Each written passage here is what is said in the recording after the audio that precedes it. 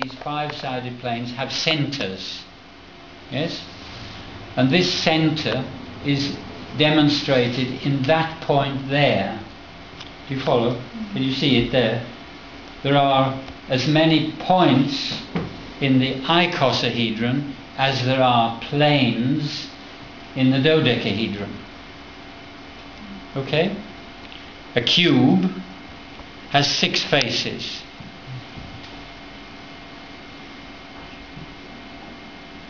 One, two, three, four, five, 6. And each of those planes is a point. You can choose the central point. And if you join those points inside the cube, you get an octahedron.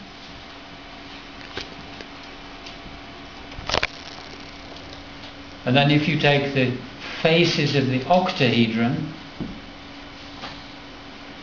there will be 8 faces, and the cube has 8 corners. So inside the octahedron you'll get a cube again. You follow? It moves from cube to octahedron, cube, octahedron, cube, octahedron, to infinity inwards, to a point, which it never reaches, of course. It's like taking half the distance, you know. The frog goes half the distance to the shore, and then he takes half the distance again, and he'll never reach the shore. Do you follow? Because he's only halfway there. So this is a dodecahedron, and this figure on the outside, you might be able to see, consists of cubes. Can you see that? Can you see that cube? I rotate it a little bit, and there's another cube. The dodecahedron is 5 cubes. Wow. Inside each other. Can you see them? Yeah, I can do that. You see, if I place it in different ways, you can see the cube, each of these cubes, yeah, as they come around. Yeah. And if you make it like this with 12 stars, it's nice to do it with straw. There it is. You have a picture of 5 cubes. That's just part of the thing. Now everything in the proportions of this has to do with what's called the golden mean. Do you know what the golden mean is? Golden mean? No? Goodness me, where were you educated? The golden mean. Do you know how to describe it? I don't remember the numbers exactly. But no, don't worry about the numbers. It's the relationship that everything is really built upon. It's natural spiral, right? Yeah. Well, you're not giving me what I want. Okay. The golden mean is a proportion, and we are built in those proportions. So you jolly well should know about it. Okay. I'm just telling you off a little bit. It's not your fault. People should have told you already. Way back 20 years ago or something. Maybe 15. The golden mean. It's a proportion, and you describe it in the following way. It's a proportion where the smaller proportion to the larger one is the same as the larger is to the whole. You got that? So you've got a distance, and you can halve that distance, can't you? And then if you say this distance to this distance is the same as this distance to this distance, which it isn't. Yeah? But that's 0.5, isn't it? That's 0.5 between these 2 points.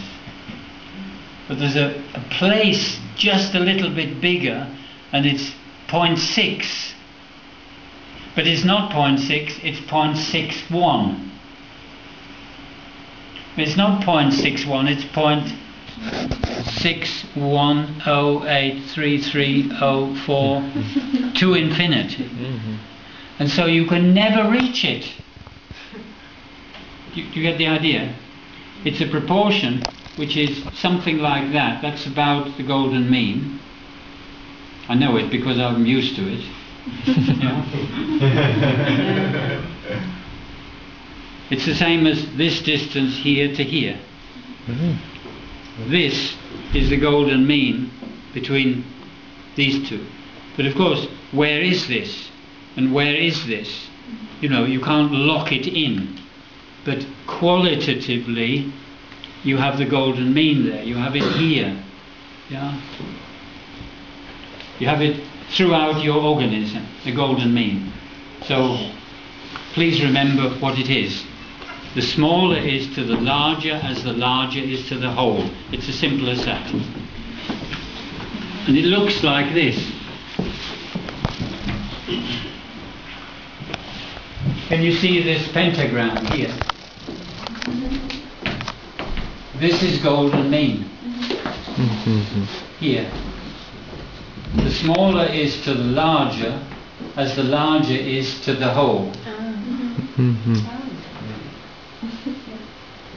And that's only in that situation.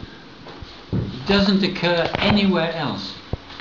But here we can locate it with a point. Pardon? Here we can locate it. Yes. If you draw a regular star, which you can do by trial and error, in fact, until you get it accurate, if you take a circle and you plot 5 points on it, and you do no more than guess equidistances between those 5 points, you automatically get the golden mean. Of course you can construct it, but constructions are only ever approximations. Yeah? For instance, you take this, you draw a circle, you put a distance in your compass, and you step it out round the circle. And 99% of the time you don't arrive where you began. You've got a little gap. Because the thickness of the pencil line and the size of the point that you have brings about errors. It's as accurate as that, because if you draw a circle, it's a certain thickness of pencil, and when you step it out round there, you step out once on the outside of the line and what's on the inside of the line, these sort of things. So you have to do it several times. But it's possible then to draw the pentagram so that this is always parallel to this.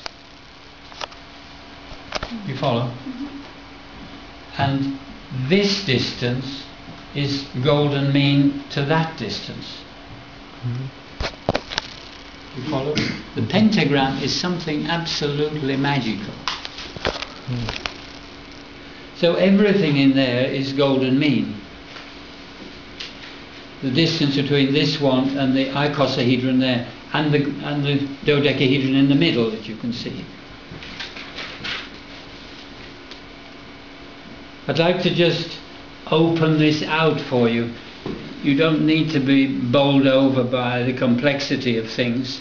It's not really as complex as you might imagine, but it's important to know that these things exist.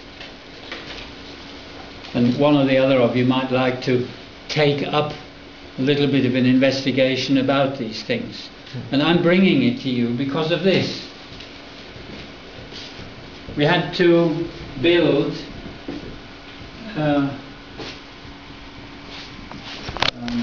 protection around the cascade, and I used what's called an icosahedron. I'll just get one to show you.